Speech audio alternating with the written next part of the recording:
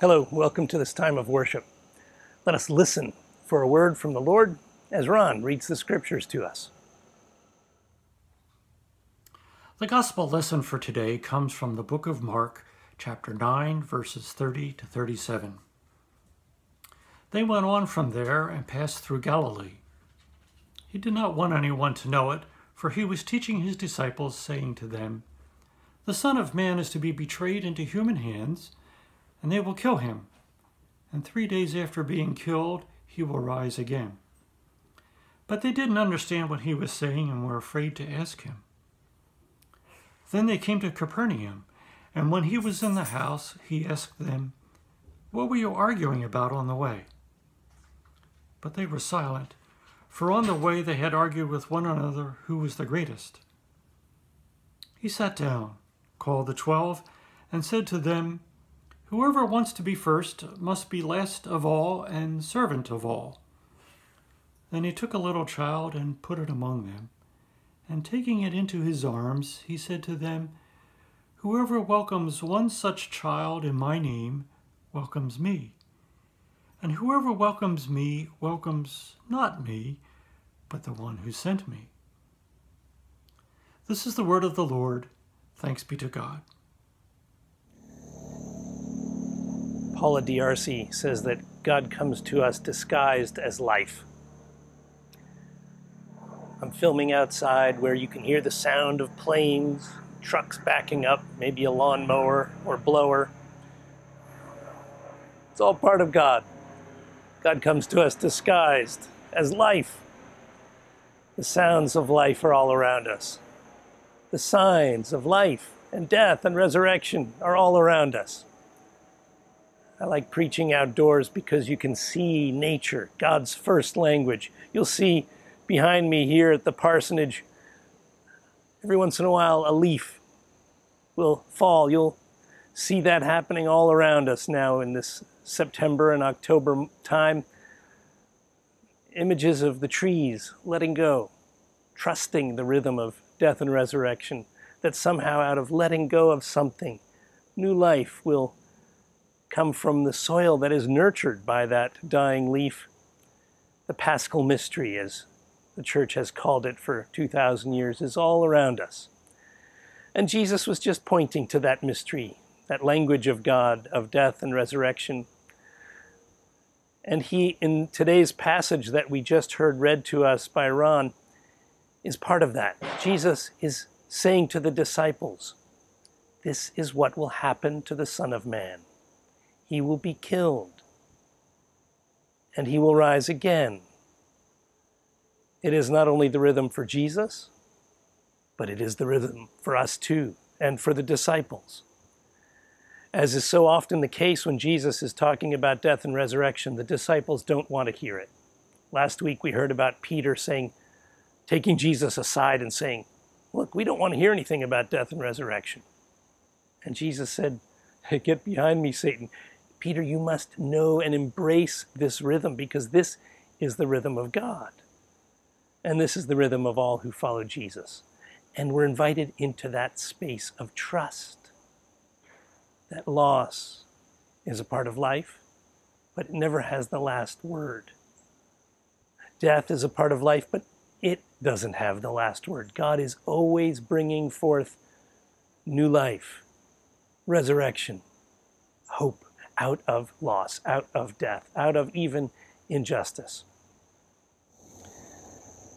The disciples don't want to hear about it or talk about it or even ask questions about it. So they start discussing who's the most important one of them. Who's going to have the most power of the 12? Who will be the most respected? And Jesus says to them, "What were you talking about?" And they kind of know that they've been busted. They know that they really are talking about the wrong thing. And Jesus asks the question, and they respond with silence.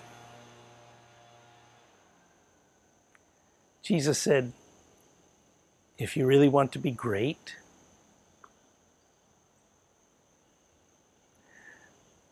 then you must be servant of all.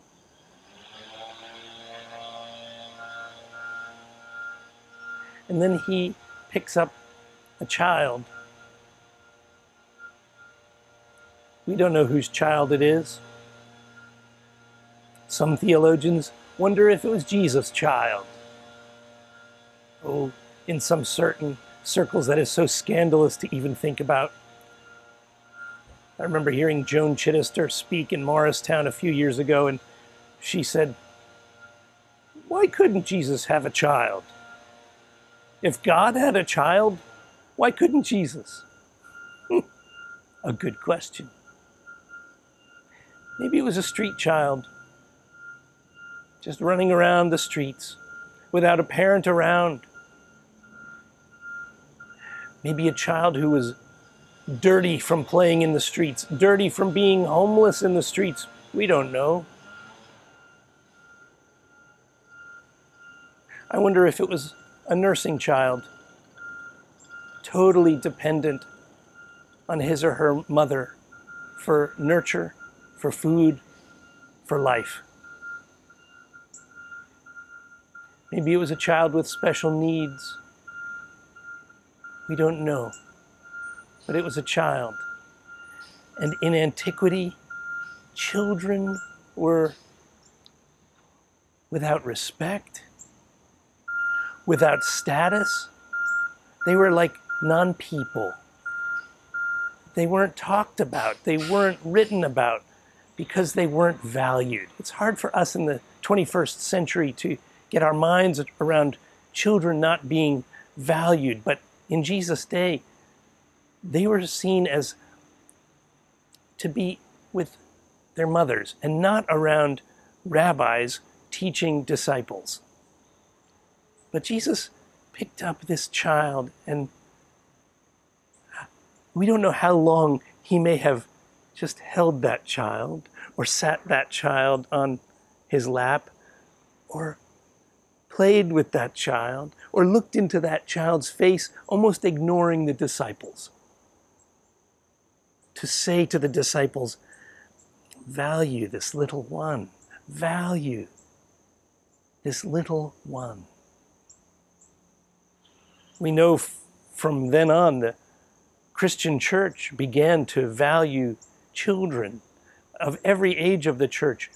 We knew that because Jesus picked up a child and said, look at this little one and value this little one, followers of Jesus needed to do the same. He said to his disciples, whoever welcomes this child welcomes me and welcomes the one who sent me. Jesus is saying to the disciples, this little child is my emissary. This little child represents me and represents the one who sent me. This is radical for Jesus to be teaching the disciples.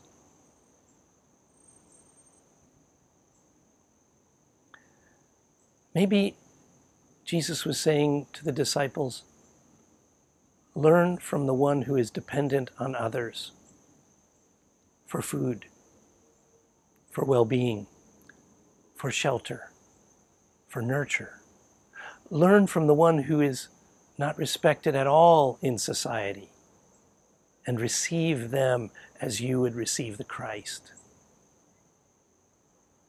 Maybe Jesus is turning the world on its head with this illustration, this metaphor, this embrace of a child by saying your value and your importance doesn't come from the way that society respects human beings or doesn't respect human beings. Henry Nouwen often would say, our true identity does not come from what we do. Our true identity does not come from what we have. Our true identity does not come from what people say about us. Our true identity comes from being a beloved child of God. Jesus says to his disciples and to us, if you really want to be important, be a servant. Serve someone. Serve everyone. For that is what God values. Last week, as we were remembering 9/11,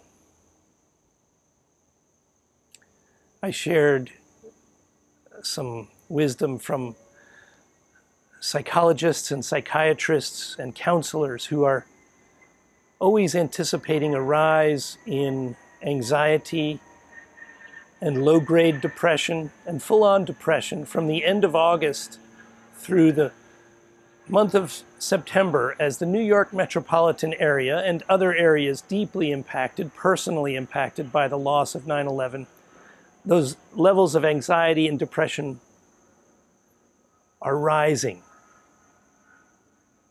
from the end of August as we anticipate another anniversary of 9/11, and especially this year as we recognize the 20th anniversary of the losses and trauma of 9/11. Layered on top of that, therapists are realizing that the effect of the pandemic over the last year and a half have heightened those numbers of anxiety, low-grade depression, and full-on depression by about 3 times. Layers of trauma that not only some people have experienced, but in this pandemic, we've all experienced those losses. And it is not easy for us. And I share that again this week because I want to help us to recognize that we are all dealing with some anxiety that wasn't there years ago. Perhaps some low-grade depression or depression that may not have been there years ago because of this pandemic.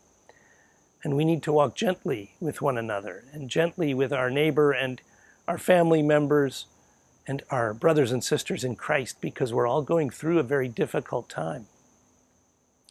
Therapists and counselors and pastors and people who have helped others deal with their own struggles know that there's wisdom in what Jesus is saying by saying to be great is to serve.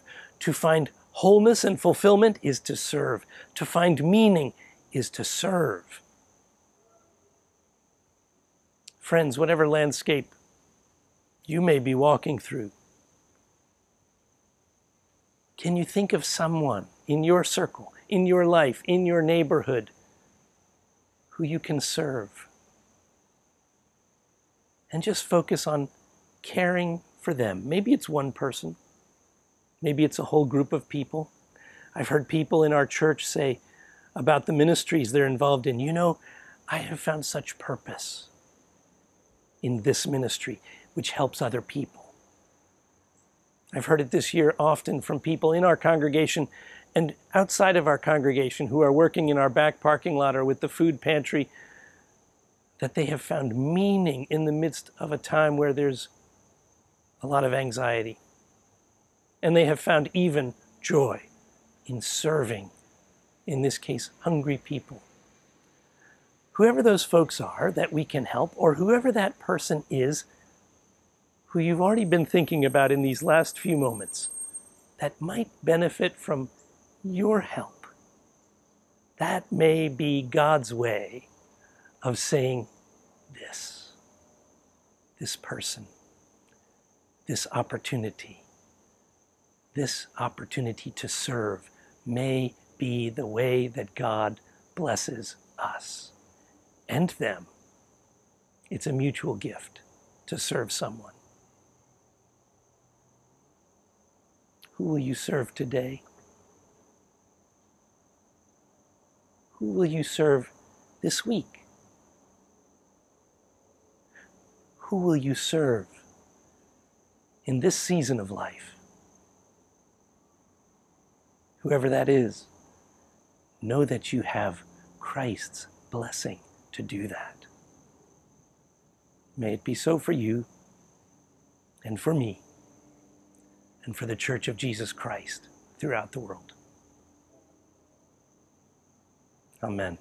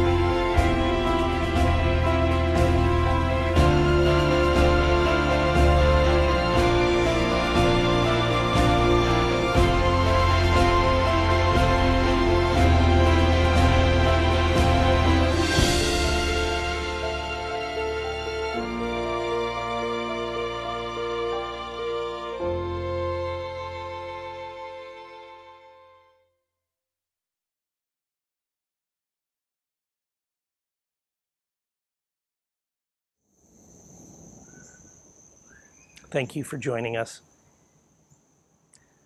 in this time of seeking God, this time of God seeking us with nothing but love. Let us go from our screens knowing that God is with us and will be there. The Lord bless you and keep you. The Lord make his face to shine upon you and be gracious unto you. The Lord lift up his countenance upon you and give you peace, today, in the days to come, and forevermore. Amen.